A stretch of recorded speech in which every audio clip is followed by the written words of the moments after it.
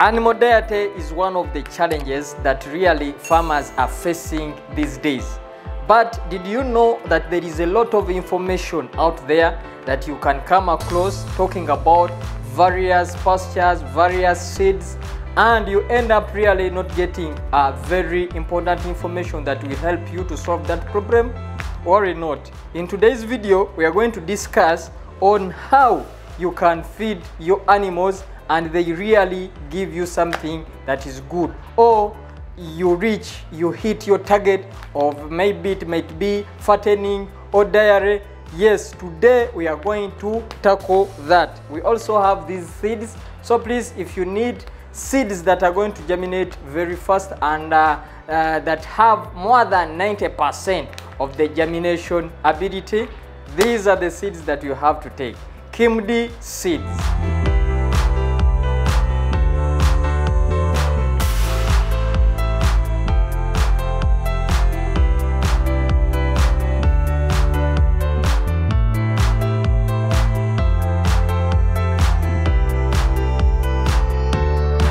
Guys, let us go to the board and I tell you different categories of pastures and the nutritional content that you might find from them. Before I forget, guys, I would like to inform you that if you need these seeds, we can give you them, or you can purchase them via our website, or as well you can contact us on our number that is down there. Please, we can ship these seeds of yours to anywhere that you need them to be shipped to. So guys, no worry about that. So let us start with this. You know, the nutrients in these pasture seeds varies, and for those people who are doing free range, when an animal is led to go outside or in the field to start feeding, they pick on different on the variety of pastures, and those pastures have different nutritional content. But for the zero grazing, it is just the farmer, it is you the farmer that you decide on what this animal is going to be feeding on. So it is very crucial to mind on the diet of that animal, because if you do that, you will see your animal looking healthier, and really it will give you the results that you're looking out from it. So these are the nutrients that we are going to talk about. First of all, we are going to talk about the protein. It might be crude protein, you understand? We are going to talk about the fiber content is also needed by these animals to have power. We need the energy, or what we can call carbohydrates, sugars. Those animals need them. We also need other minerals like phosphorus, vitamins, and other minerals that you might also find in different supplements. We also need amino acids. And another content that has not been included here is water. So it is also very essential that water has to be given to these animals 24/7. So now I'm making this table. It does not mean that alfalfa doesn't have a bit of fiber. No, I'm categorizing these seeds based on their high content when we come to different nutritional value. You understand? So that is why you have seen centrosema in protein, not in fiber. Yet it also has some content, the nutritional value of some fibers. But here we are looking at something. I want you to see that if you're looking for proteins, these pastures will give you high content of it. If you're looking for fiber, these are the categories of pastures that are going to give you those. So now, if you are going to plant these pastures, you have to be strategic. If you need legumes, they are going to help us to give us protein. That is alfalfa, centrosema, lablab, caliandra, mucuna, or what we call velvet beans, velvet beans.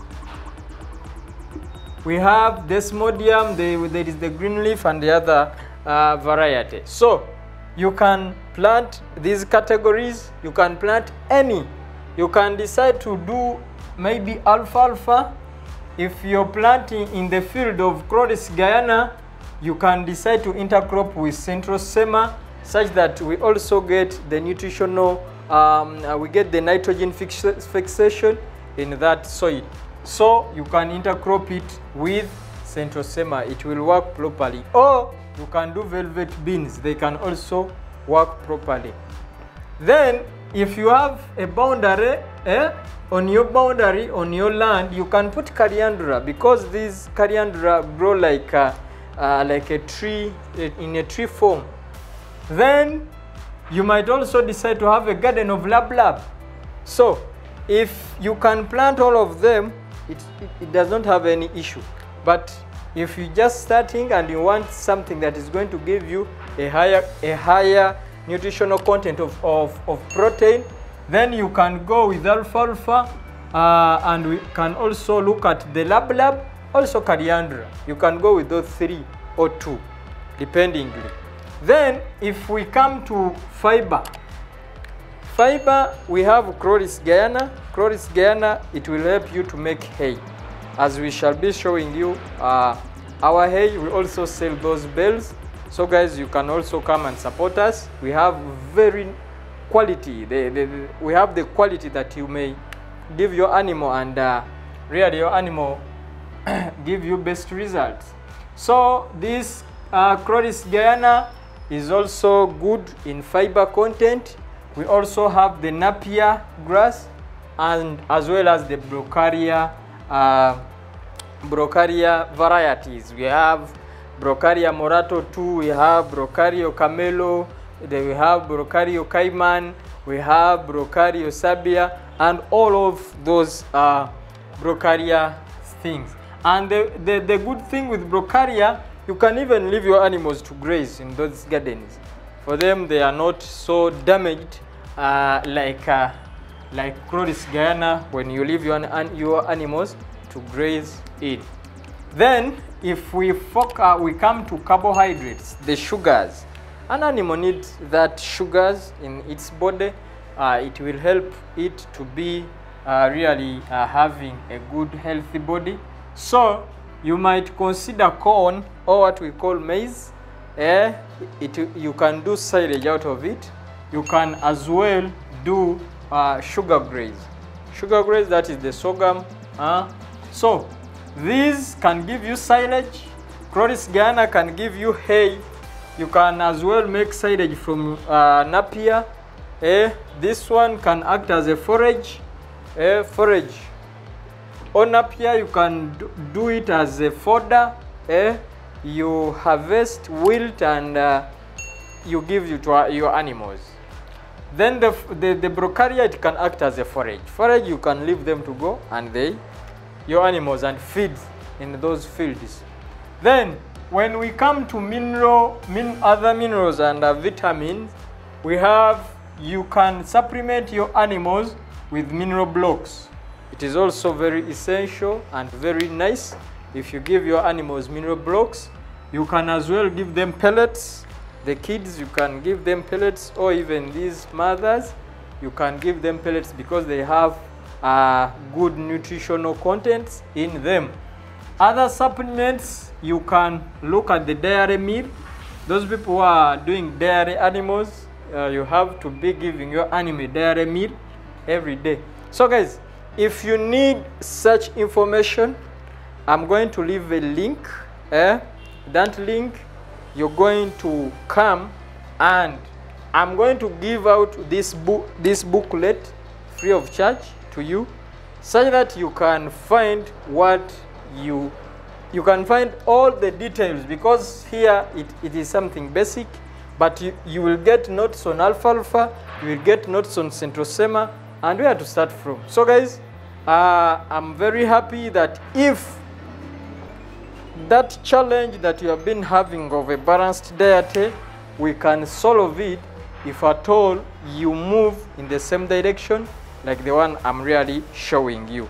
So guys, if you have been watching till this stage and you just new, mind to tap the subscribe button and the notification bell such that you never miss out this information, because every day we sit down and scratch our heads so that we can give you the information that you need as a farmer, because we need many people to come on board and they join us. I know if you people come here, all of you come and join us, we can increase our production.